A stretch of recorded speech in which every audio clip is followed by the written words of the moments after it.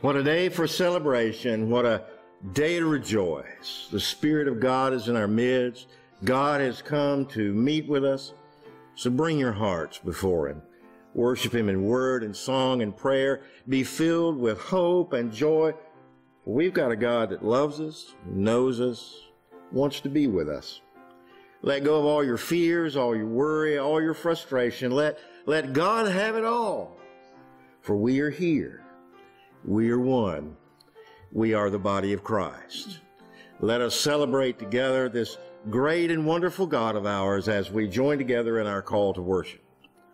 As people of Christ, we seek to be of the same mind as Christ. As people of Christ, we seek to have the same love as Christ. As people of Christ, we seek to do nothing out of selfish ambition or conceit. As people of Christ, we seek to look to the interest of others. As people of Christ, we come together this morning to proclaim Jesus Christ is Lord. Let us worship joyfully. Let us pray. God of all truth, we come this morning longing for that peace that really only you can provide. So very often we are tossed to and fro. We are blown around by every wind except that wind of your Spirit. We pray that you would be pleased to dwell with us here this day to receive our worship and our praise. So linger long and speak the truth to us in love so that we might come to the unity of faith and to the knowledge of the full stature of Christ, in whose name we pray this morning. Amen.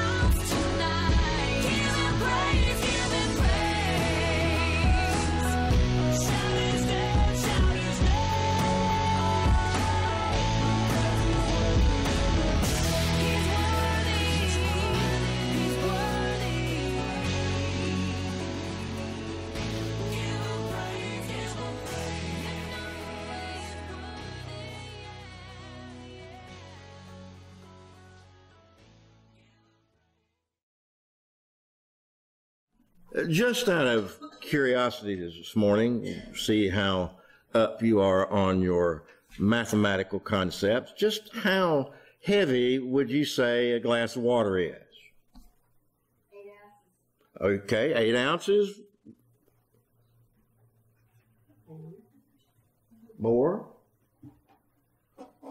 Okay, 8 ounces, 20 ounces. So, you know, how much does a glass of water weigh? Well, did you know that the absolute weight of a glass of water, or really anything else for that matter, is kind of inconsequential? It really doesn't matter how much something weighs as much as how long you hold it.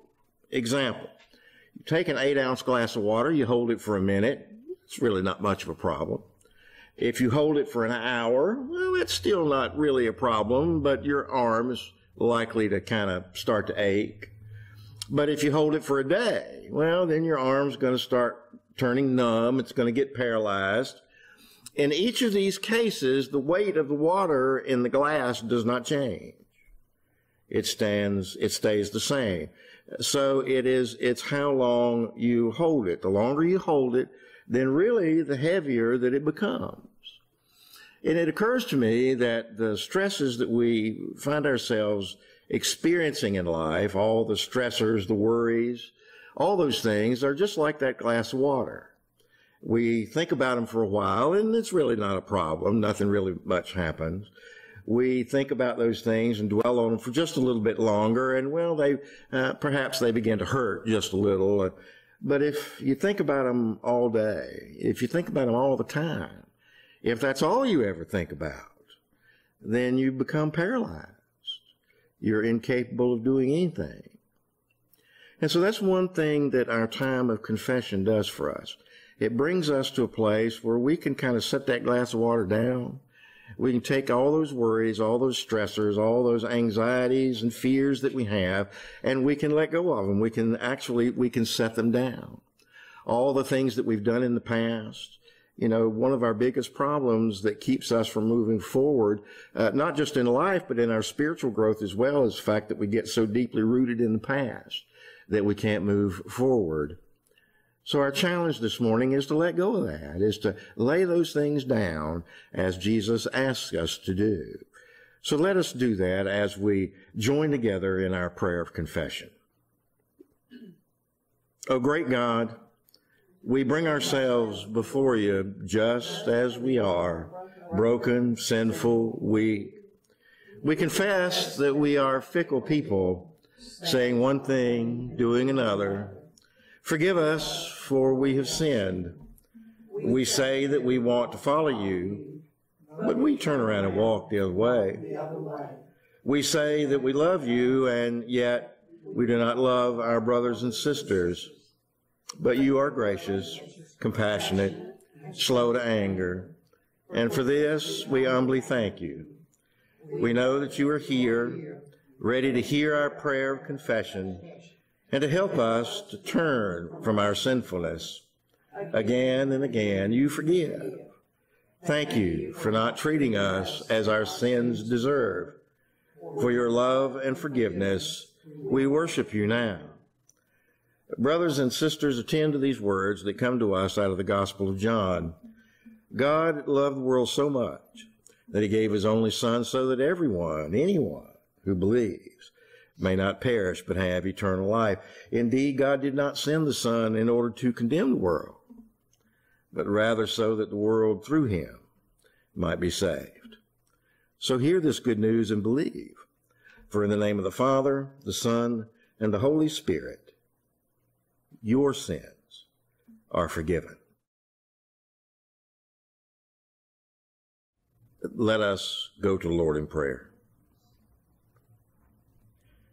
God of great love, we confess that we very often fail to remember that no matter where it is we go, no matter what it is we do, that we are completely, totally, utterly surrounded by your love.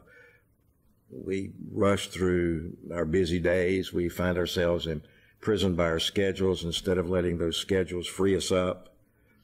We find ourselves in the throes of despair or in the midst of a very stormy time, and we tend to forget that even in the midst of the very worst things that can happen to us in our lives.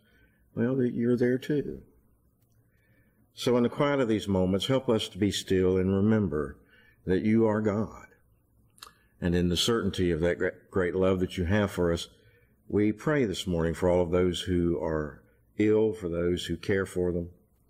We pray this morning for Ken, for Tammy, for Adrian and Carl, for Sandy's family. We pray that these in their hearts would feel the support of your loving arms as they try to maneuver through very difficult paths.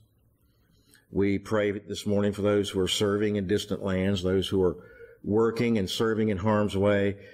Let them know that you are eternally present with them. We pray for all of those that work for peace and who bring help to those who are in need, and that their work would bring love and be an example of the great love that you have. Grant us the courage, Lord, to give into your hands all those burdens that we carry with us, all the resentments, all the anger, all the fear. Strip away from us all those things that rob us of who we are, and in their place let peace prevail. Free us, Lord, so that we would know the certainty of your care. And as we do so, we pray the prayer of your Son, Jesus the Christ, who walked this earth and triumphed over difficulties and pain and death. Our Father, who art in heaven, hallowed be thy name. Thy kingdom come, thy will be done on earth as it is in heaven. Give us this day our daily bread. Forgive us our trespasses, as we forgive those who trespass against us. Lead us not into temptation. Deliver us from evil. For thine is the kingdom, the power, and the glory forever. Amen.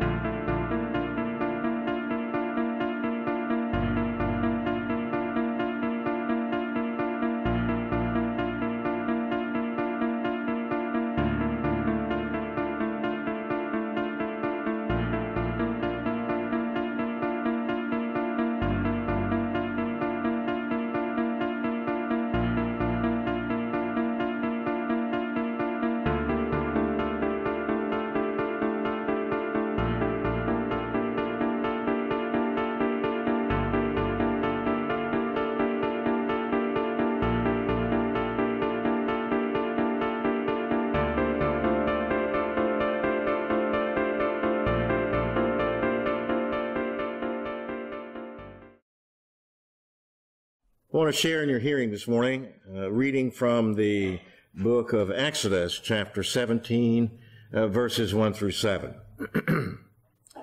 Directed by God, the whole company of Israel moved by stages from the wilderness of Shin, and they set up camp at Rephidim. Now, wasn't a drop of water for the people to drink anywhere, and so the people got on Moses' case. They said, give us some water to drink. But Moses said, why in the world are you pestering me? Why are you testing God? But the people were thirsty for water, and they complained to Moses, why in the world did you take us out of Egypt, drag us all the way out here, our children, our animals, and everything else, so that we could die of thirst? And Moses cried out to God in prayer to God. He said, what am I supposed to do with these people? Any minute now, they're going to kill me. And God said, well, just go on out ahead of the people, taking with you some of the elders of Israel. Take that staff that you used to strike the Nile and go. And I am going to be present before you there in the rock at Horeb. You are to strike the rock, and water will gush out of it so that people will drink. Well, Moses did just exactly what the Lord said with the elders of Israel right there watching. And he named the place Massah, which means testing place, and Meribah, which means quarreling, because of the quarreling of the Israelites and because of their testing God when they said, is God here with us or not? Our second reading is from the second chapter of Philippians, verses 1 through 13. If you have gotten anything at all out of following Christ, if his love has made any difference in your life at all, if being in the community of the Spirit means anything to you, if you have a heart, if you care, then do me a favor. Agree with one another. Love one another. Be deep-spirited friends. Don't push your way to the front. Don't sweet-talk your way to the top. Put yourself aside. Help others get ahead. Don't be obsessed with getting your own advantage. Forget yourselves long enough to lend a helping hand. Think of yourselves the way Christ thought of himself. You see, he had equal status with God, but really didn't think so much of himself that he had to cling to the advantages of that status no matter what. When the time came, he set aside all the privileges of deity and took on the status of a slave, becoming human. And having become human, he stayed human. It was an incredibly humbling process. He didn't claim special privileges. Instead, he lived a selfless, obedient life and then died a selfless, obedient death. And the worst kind of death there is, death by crucifixion. And because of that obedience, God lifted him high and honored him far beyond anyone or anything, so that all created things in heaven and earth, even those that are long ago dead and buried, will bow and worship before this Jesus Christ and call out in praise that he is the master of all, to the glorious honor of God the Father. Now, what I'm getting at, friends, is this, is that you should simply keep on doing what it is you've been doing from the beginning. And when I was living among you, you lived in responsive obedience. Now that I'm separated from you, keep it up. Better yet, redouble your efforts. Be energetic in your life of salvation, reverent, sensitive before God. That energy is God's energy, an energy deep within you. God himself willing and working at what will give him the most pleasure.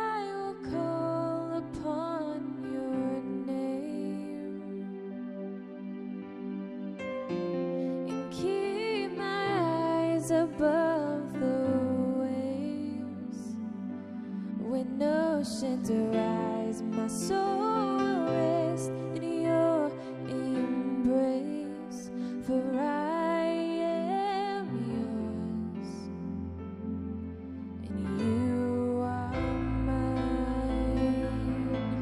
Oh,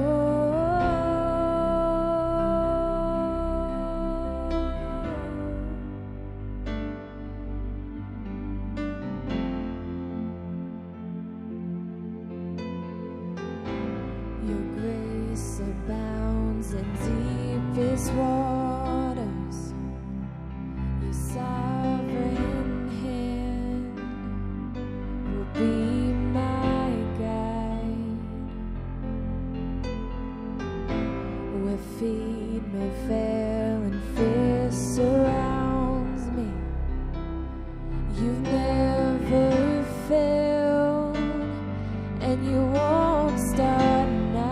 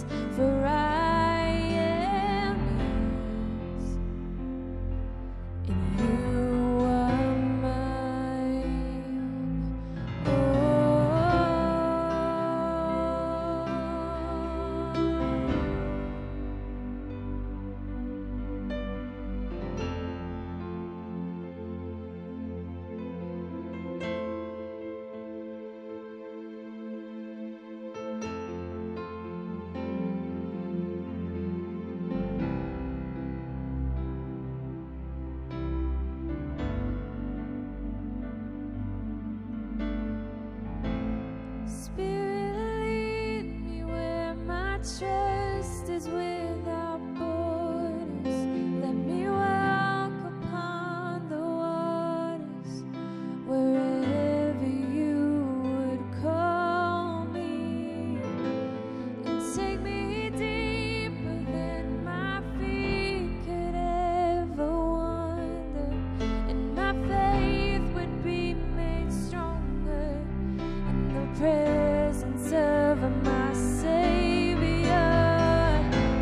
Spirit, lead me where my trust is without borders. Let me walk upon the waters wherever you would call me, and take me deeper than my feet could ever wander, and my faith would be made stronger in the presence of my Savior. Spirit, lead me where my trust is without borders. Let me walk upon the waters wherever you would call me, and take me deeper than my feet could ever wander, and my faith would be made stronger in the presence of my Savior. So I will call upon your name and keep my eyes above the waves. When oceans arise, my soul will rest in your embrace, for I am yours, and you are mine. Oh,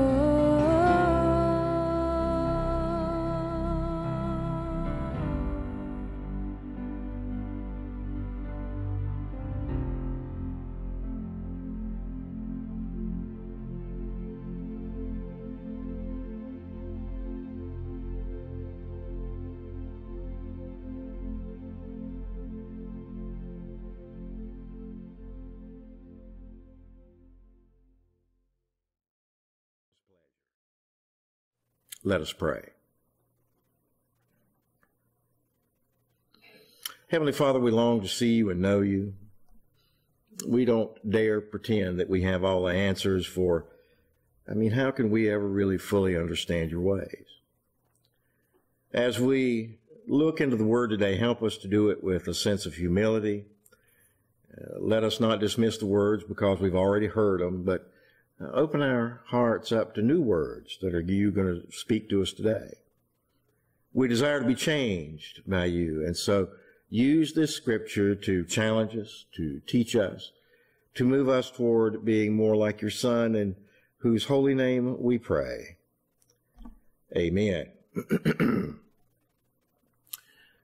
The text for the message this morning is from 21st chapter of Matthew, verses 23 through 32.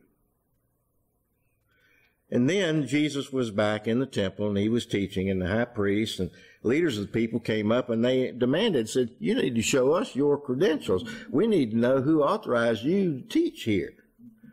And Jesus said, well, I'll tell you what, I'll match you query for query. I ask you, you ask me a question, I'll ask you a question. If you answer mine, then I will answer yours. This baptism of John, who authorized it? Was it heaven or humans? Well, they were in a bind and they knew it.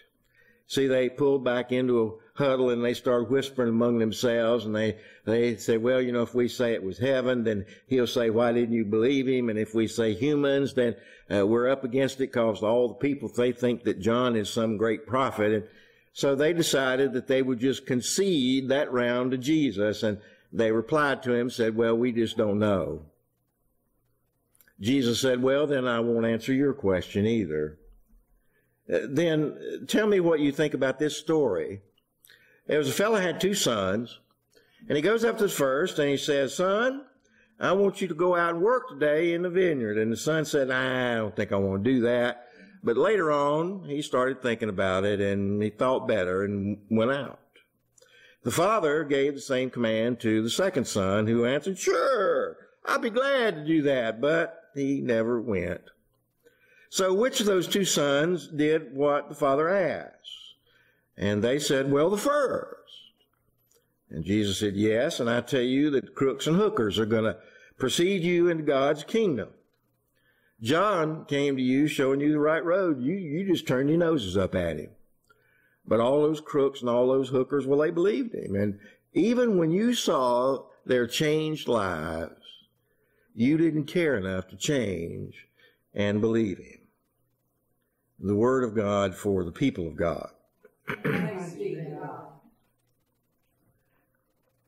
Those of you who have been sports followers for quite some time will recognize the name Vince Lombardi. He was one of the great pro football coaches back in the 1960s. And one of the things that Vince Lombardi was very fond of saying is that winners never quit and quitters never win. Now, those are profound words. They are stirring words, inspirational words, but they're also wrong. You see, really, one thing history shows us is that winners usually quit one thing to move on to another thing. Example, go read the Gospel of Matthew. Matthew tells us that at the beginning of Jesus' ministry, he quit Nazareth and moved to Capernaum, and that was sort of his home base, you see, for the beginning stages of his ministry. Simon, Peter, Andrew, they quit their fishing business so they could be followers of Jesus. Saul quit being a persecutor of the early church and became an apostle of the early church. And I mean, even today we have winners who quit. I mean, Abraham Lincoln, for example. Abraham Lincoln quit being an owner of a general store and went into politics, and we know how that worked out for him. Julia Child stopped being a CIA intelligence officer and became a world-famous cook. Harrison Ford quit a professional carpenter career when he was offered a part in a little movie called Star Wars.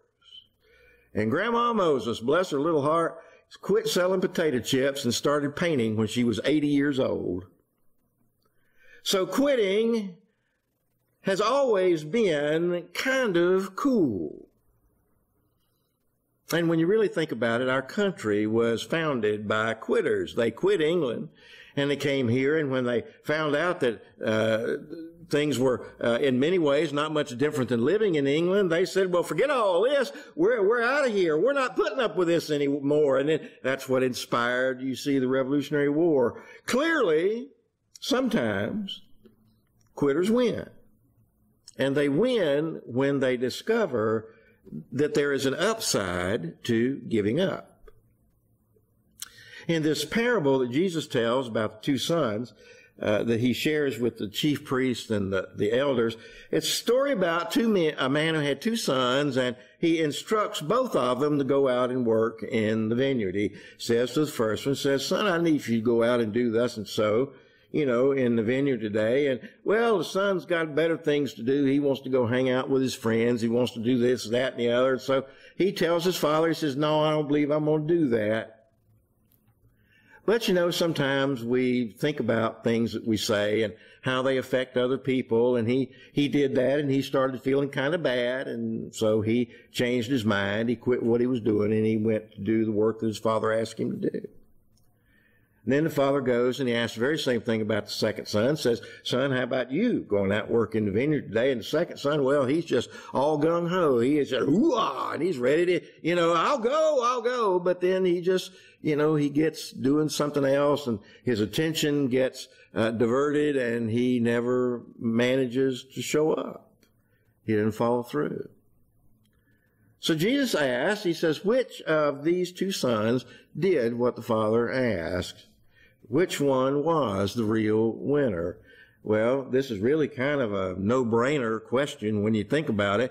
And even the chief priests and the elders, they had to answer, well, it was the first son.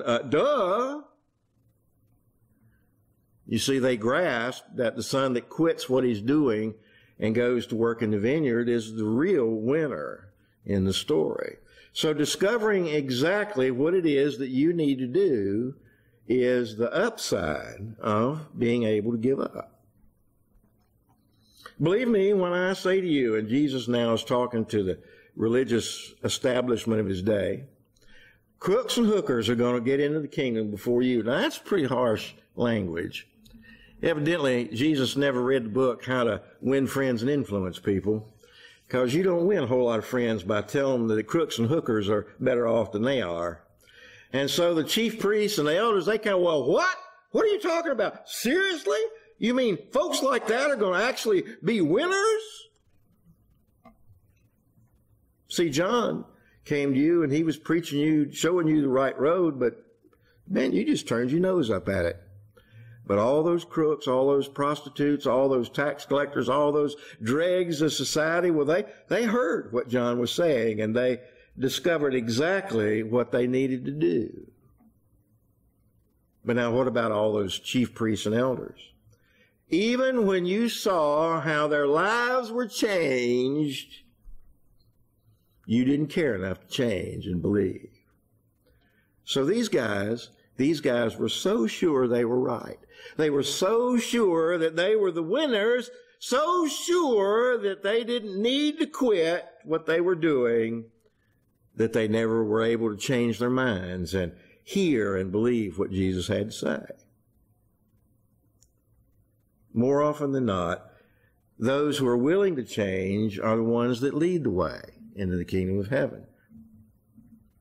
So when do we come to that place when we can discern when it is time for us to give up? Well, here are 3 hints that I'm going to share with you this morning about how to know when it is time to quit. Hint number 1, the time to quit is when your heart's just simply not in it anymore.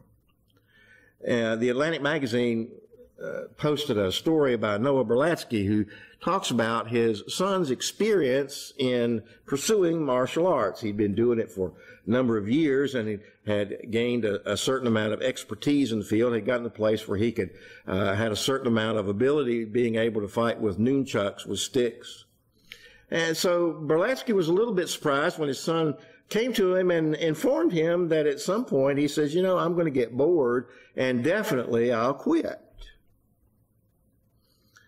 Berlatsky decided that when his son reached that point that he was going to support him because he believed that quitting is one of the most important skills you can teach your child. Knowing when to quit is one of the most important skills that you can teach. It's an awful lot like a comedian. One of the most important things to learn as a comedian or even as a preacher or speaker is when to get off the stage, when to quit. It's like the joke about the fella was listening to the preacher. He'd been preaching for about an hour, and he just couldn't stand it anymore. And so he went outside, and there's another fella standing out there. And the guy looked at him and says, is the preacher finished? And he says, oh, Lord, said he finished an hour ago. Said he just ain't quit. See, we have to, the biggest thing you can learn how to do is when to quit, you say. The only way that you can change your life, the only way that you can move on to something else is to quit what you're doing. Quit what you're doing and move on. And you know that it's time to quit when you discover that you'd be happier without martial arts or without whatever it is that you happen to be doing at a particular time. Discovering your true passion in life, that is the upside, you see, of giving up. Hint number 2, you know it's time to quit when you just can't quite see your way forward. When Jesus went into the temple that day, the chief priests and the elders, they was laying for him. They had the trap baited, and they were sitting on a hair trigger. They were ready. They were loaded for bear. And so when he walks into the temple, immediately they jump his case, and they're going, we need to see your credentials. We need to see your preacher's license. We need to know who it is that has given you the authority to be able to teach here. Now, Mother Mary didn't raise no baby fools. And Jesus wasn't born yesterday, didn't fall off no truck. And so he knows immediately that they're trying to put him in a trap. And so he answers their question with a question. He says, this baptism about John the Baptist, he says, who authorized it? Was it heaven that authorized it? Was it humans? Well, see, that was a genius move, if ever there was one, because essentially what he did was he painted the scribes and the Pharisees into a corner. It was one of those questions that there was no way that they could answer it without getting in trouble. Sort of like that perennial question, do you still beat your wife? You know. So they start arguing with one another only to discover that there's nowhere for them to go. There's no way forward. If we say that it was inspired by heaven, then they'll want to know, Jesus will want to know, why didn't you believe what he had to say? And if we say, well, it was from human origin, the people are going to get all upset because they think that John's a prophet. And so, with a tremendous amount of angst, and as it just galled them to the nth degree, they went to Jesus and kind of hung their heads and couldn't barely bring themselves to say the words, we don't know. We don't have the information available at present, so we're going to have to put together an exploratory committee and have hearings and committee meetings and then publish our findings in a peer-reviewed magazine, get additional feedback. They just can't see any way forward. They know that they're going to get in trouble about the baptism of John, regardless of how they answer. So being stuck, which to you and I, to any rational, logical thinker, would lead us to the point, well, we either need to change the direction and maybe think that Jesus is telling us something important here, but they don't do it. Instead of giving up, instead of changing course, they stay stuck, you see, on ground zero. Don't confuse me with the facts. What's real and what's true is what I perceive it to be, not what the facts say they are. So don't try to convince me that I'm wrong and that's my story and I'm sticking to it. In fact, they were so wed to that idea that it led them to the only real consequence that could come of thinking like that, and that is the murder of Jesus. And Jesus refused to answer their question about his authority because they failed his test. They had to learn to quit doing whatever it was they were doing in order to find out that Jesus really does have authority, that he has authority to teach, that he's got authority to heal, that he's got authority even to forgive sins. Hint number 3, you know that it's time to quit when you find that you've been avoiding whatever it is that God wants you to do. Now, I'm an expert in this field, and when I talk about this, I can talk about it with a tremendous amount of confidence because I've been there, done that, got the T-shirt and the coffee mug. The first son in the parable declines that father's request to go work in the field. He just flat out says, Lord, I don't want to. And on a very spiritual level, we could say that he's been avoiding what God wants him to do. In my life, I experienced the same thing. I knew for ages and ages that the call of God was on my life, but, I had other plans. There were other things I wanted to do, and I said no to God more times than I can shake a stick at. And the funny thing about it is that God never really held it against me, never punished me for not doing what he asked him to do. Just like the father in the story here, he let me have my head, But then what we find is that when we drop our resistance, when we get to a point where we change our mind, then we can go and work in the vineyard. When we decide that we just simply cannot not do what God calls us to do, then we're able to drop that resistance of ours and become the people that God would desire for us to be. We face that very same challenge, not just for me, it's for you too. But we don't always receive clear guidance about how God wants us to work or where God wants us to work. And we as Christians struggle with that. How to know not only what it is God wants us to do, but where he wants us to do it. And some of the best Christian minds over the last 2,000 years have sought to give us some direction as to some techniques to be able to discern what God's will is in this area. And probably one of the best, in my opinion, is that given to us by St. Ignatius Loyola. Loyola says at first we have to clarify our goal in life, and that one goal we have in life, one goal, that goal is to have a loving relationship with God. That's it. And with that goal in mind, keeping it in mind, then we begin to make the kinds of choices that are necessary in order to make that goal happen. Every choice that we make ought to move us closer to realizing that goal, you see, of being closer to God. You might start a business, you might go back to school, you might get married, you might change jobs. The important thing is that you begin with the goal in mind, to follow Christ and to follow him into an ever more deep, ever more loving relationship with God. And so once we get that out of the way, once we get that goal clarified, then we can move on to the second stage, and that is tackling all the issues about making decisions. That's where we come to the point where we figure out how we're going to stop avoiding whatever it is that God wants us to do and how we can start working in God's vineyard. Now, a lot of times in life, if we're faced with choices, having to decide between two alternatives or two activities, there are different ways to come to some resolution of that. One of the best ways is to make a list of the pros on one side of the page, a list of cons on the other side of the page, and see which one is longer, shorter, whatever. You can talk with friends of yours about it. You can talk to God, set aside time for prayer and conversation with God about it. See if God will give you greater clarity. I've always found that God never is ambiguous. That if God truly desires for you to do something, then he is going to make it very perfectly clear to you. I find that in most cases when people are unclear about the direction that God wants them to go in their life, it's that God's been very clear. It's just that they're kind of hanging around hoping that God will have a second opinion, you know.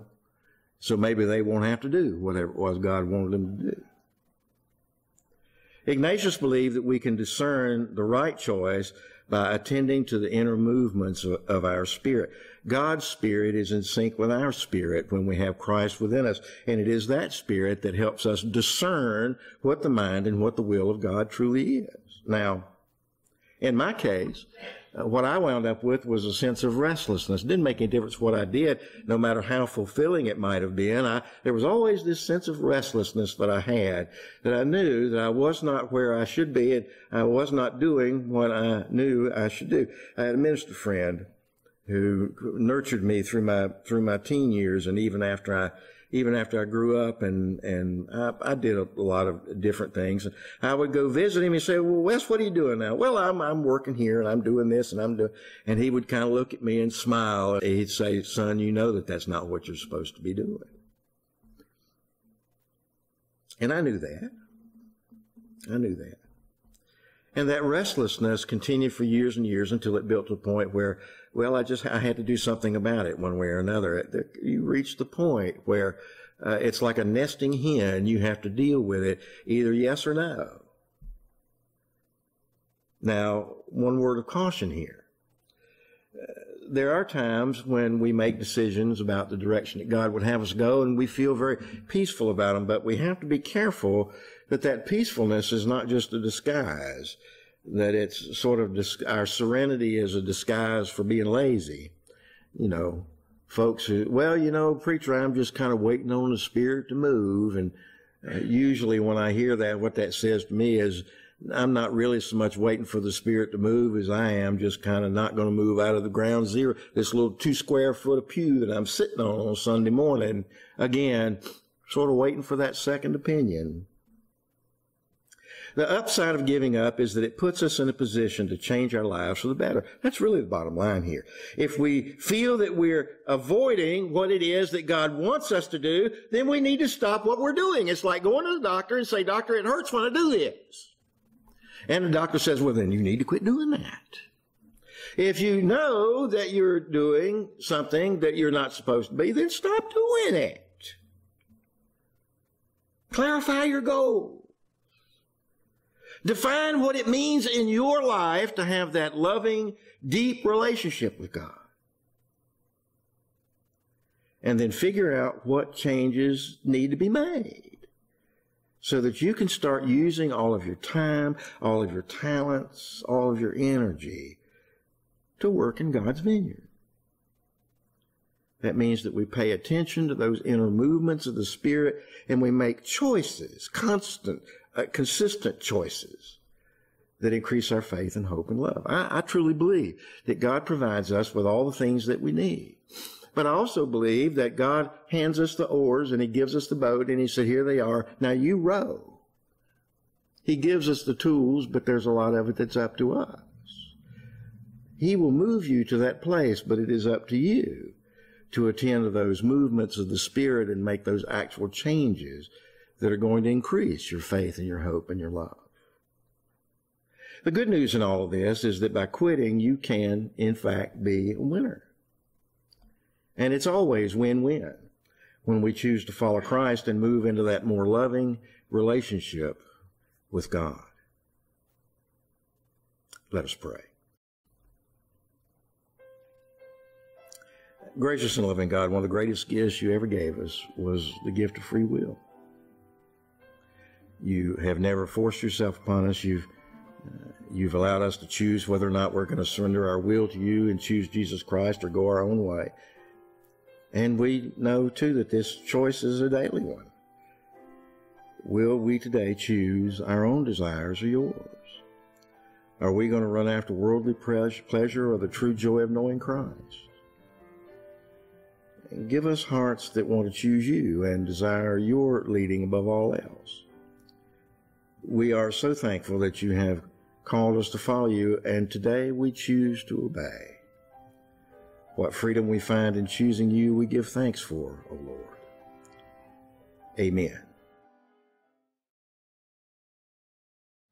My children, this is just a resting place of transit, place where humanity and God pause before we hit the road again. So go. You're ready to set sail. You are a wayfaring people, never rooted in one place, pilgrims moving toward an abiding city that is further on. Let love be your song. Let life be your celebration, for you are the house of God, stones cut according to the measure of God's love. So go. There are people out there waiting for you, and know that God goes with you. In the name of the Father, the Son, and the Holy Spirit. Amen.